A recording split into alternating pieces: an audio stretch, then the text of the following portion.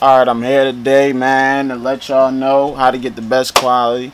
We not here for my appearance, so I didn't get a haircut for y'all.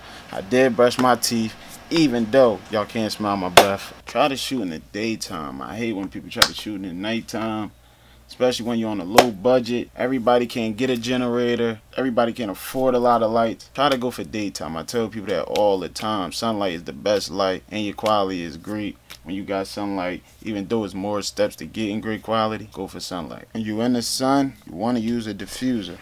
You don't have to use a diffuser, but it's good to use a diffuser. Because you could get a type of glare on somebody's face that's gold.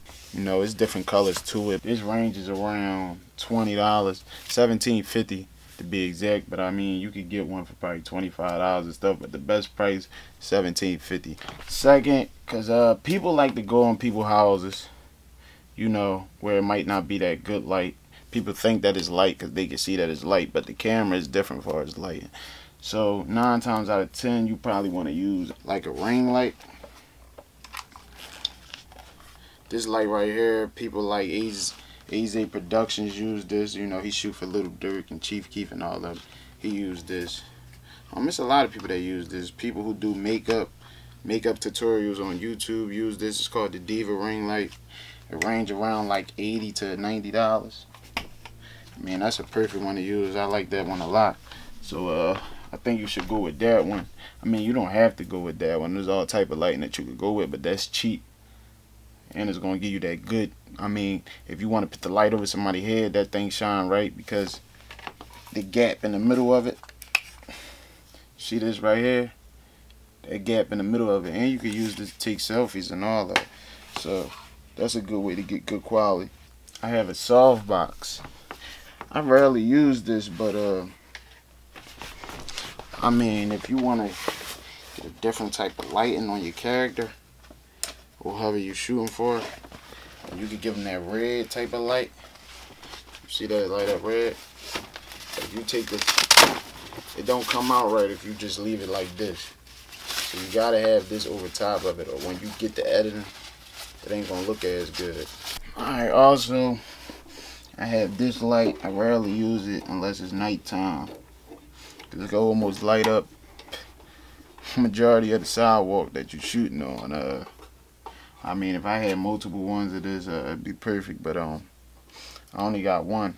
I actually shot my little short film with this one, but I typically used all my lights for that one. But you gotta have more stuff like a generator and all that just to have this. So I mean, it's not mandatory for you to get this. This was how I actually caught it for cheap, probably like $100.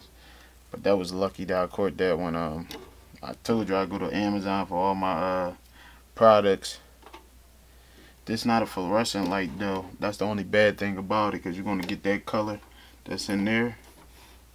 So you typically don't want to have that. I mean, I'd rather go with fluorescent, because you get that white feel. I'm gonna show y'all a light that everyone probably got if you're a cameraman. I typically don't like these lights. Well, this light, but 9 times out of 10 you're gonna use it if you're shooting someone performance, which is this light. I typically don't like this light. I hate this light. It dies so fast anyway. But if you're gonna get it, get this, the Sony battery pack in the back of it. I don't like this light. For some reason, I just don't like it. But a lot of people be liking it, but I'm not a fan of it. I mean, you get good quality out of any light, to be honest. But I don't know, it just don't feel enough. It's just too small.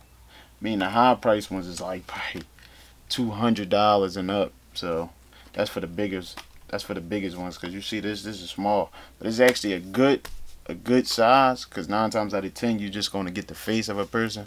But I mean, I wouldn't. A lot of people, this is just the first thing. 9 times out of 10, if you're a beginner, you're going with this. That's point blank period. But this range around like $40 to $30. So I mean, it's good for you to get just to start off with. Thank you for watching my video. Make sure you subscribe.